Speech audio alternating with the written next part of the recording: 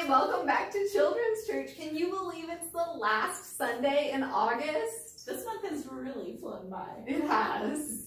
I'm going to light our candle to remind us that God is always with us. And by God, I do mean God the Creator, God the Son, and God the Holy Spirit. All of them always with us all the time. Since it's the end of the month, we've had a lot of practice with our verse from Romans. Remember if that's in the Old Testament or the New? It's new. It is. Let's do it together in one voice.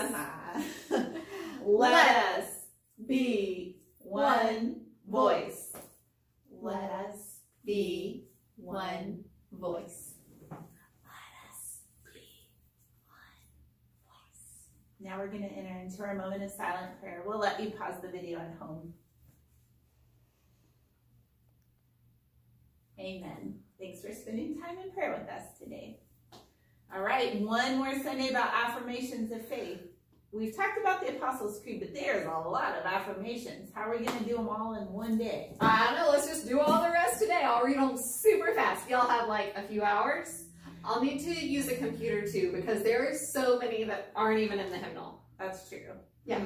I wonder what else we could do instead.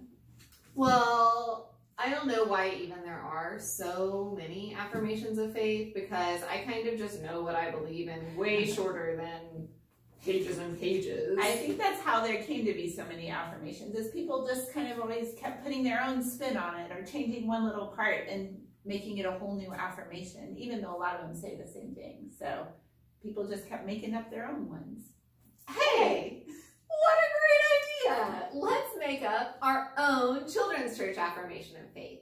Some of you might remember doing this last year, and we just said, what's the most important thing you believe?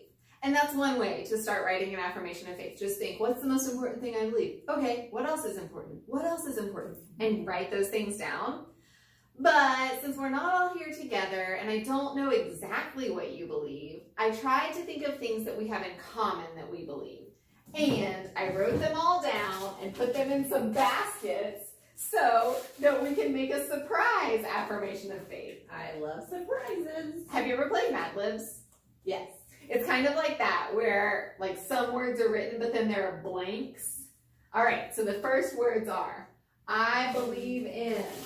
And then I'm going to take my basket of all the things I believe in that I think you believe in too. Tell me if I'm wrong though. And I'll pick one. Is this only good? Sure. The Trinity. Ooh, do you believe in the Trinity? Sounds good to me. All right. I believe in the Trinity.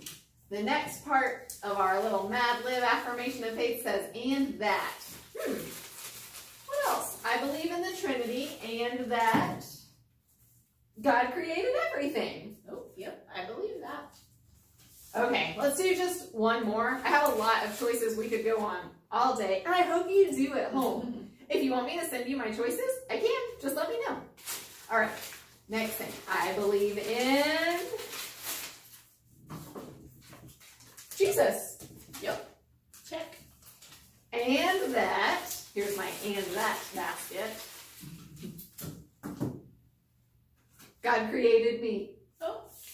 2 creation ones. That works because there's no wrong way to make your own affirmation of faith. Sometimes there might be 2 creation things. Sometimes it might be all different kinds of things about all different parts of your life. Maybe there are things you believe about school or your friends or your family. All of those are important, and all of those are part of your faith. You can even work together as a family and jot some things down that everyone believes and put them in a basket and play our little Mad Lib affirmation game. I hope you will. We'll see you next month. And remember, you're a beloved child of God the Creator, God the Son, and God the Holy Spirit. Bye.